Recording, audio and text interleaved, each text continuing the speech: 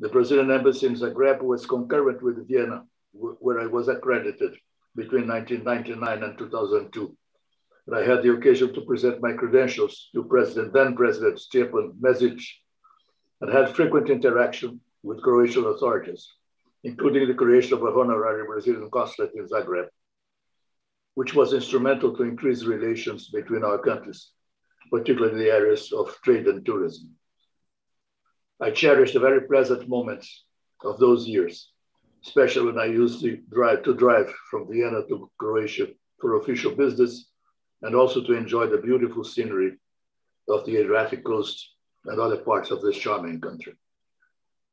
National pugwash groups play an important role in communicating the ideas behind the pugwash movement to the public in general, and also to the scientific and communities.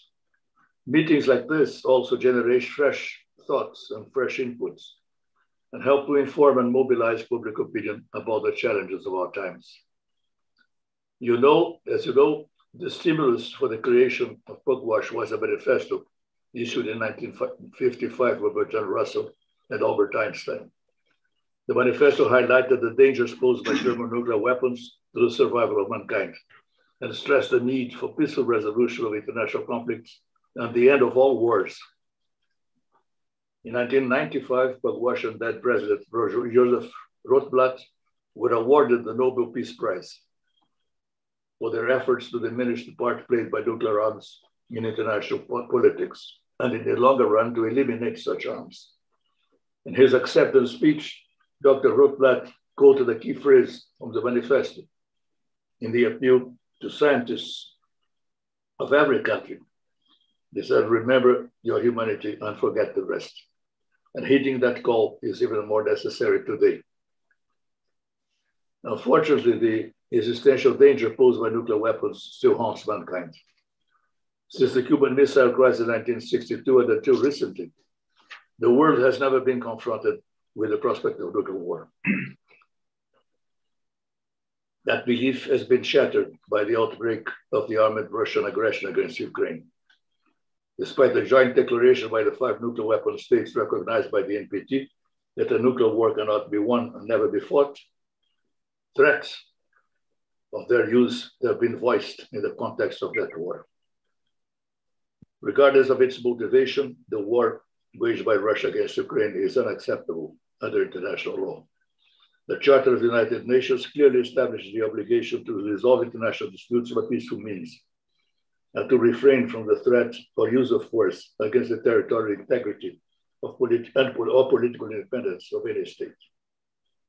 The Security Council of the United Nations is specifically charged with the maintenance of peace and security, but has been unable to act because of the use of the power of veto. As a matter of fact, no action by the Council against breaches of peace by any of its 5 permanent members is likely to prosper. These are the same 5 states that are recognized by the Treaty on Non-Proliferation of Nuclear Weapons as possessors of such weapons. And unfortunately, they seem to interpret the NPT as anointing them with the right to retain and continue developing their arsenals for as long as they see fit.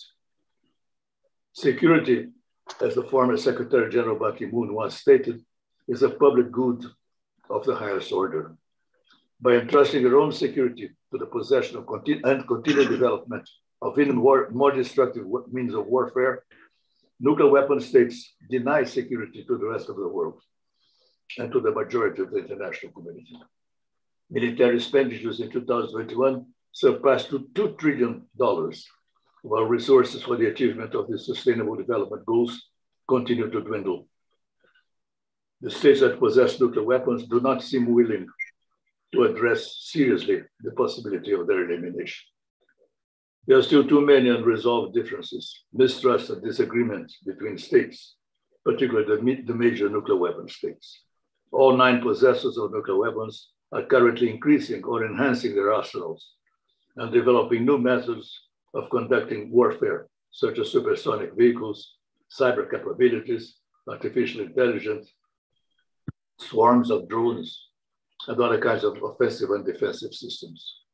Civil society must redouble its efforts to awaken the conscience of mankind to the challenges of the present age.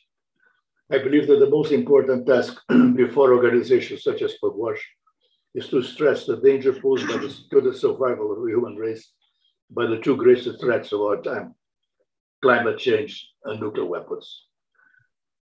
We are already behind in our fight to lessen the damage to the environment, and we have led nations to continue creating weapons of mass destruction. If we do not stop, or hopefully reverse the deterioration of the environment, civilization as we know may disappear in a couple of decades.